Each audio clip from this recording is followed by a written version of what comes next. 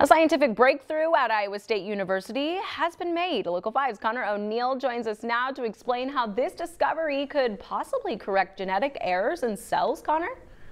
Yeah, good evening, Larissa. This research began over a decade ago in a small lab in Ames, and after years and years of deviations, they used decades-old DNA discoveries to lead their findings toward a DNA structure that can express its own genetic instructions. It's not just a treatment, but it's actually a genetic cure. Accomplish something nobody else has ever done. I mean, that's amazing, right?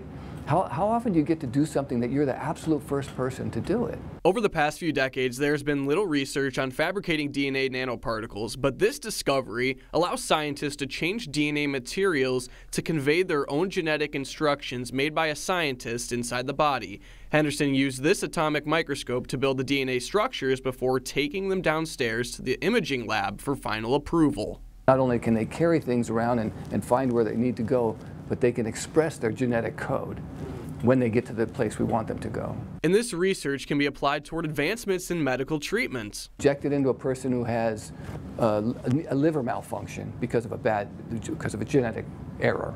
The robot goes all over their body, attaches to the liver, and literally edits their genome in that liver to fix that genetic malfunction. These DNA nanoparticles are easy to make, Henderson said, and they're also inexpensive and durable, advantages for any biomedical companies wanting to use their research. There's about 200 parts.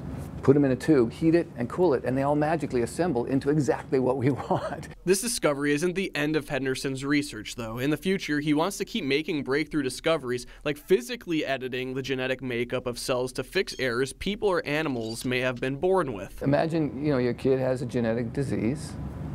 You can treat it, you can put a Band-Aid on it, or you can cure it. Yeah. Let's cure it. Professor Henderson plans to retire at the end of the academic year, but as you just heard, he still plans to research genetic and cell biology in the years to come in hopes of further advances in medical treatment.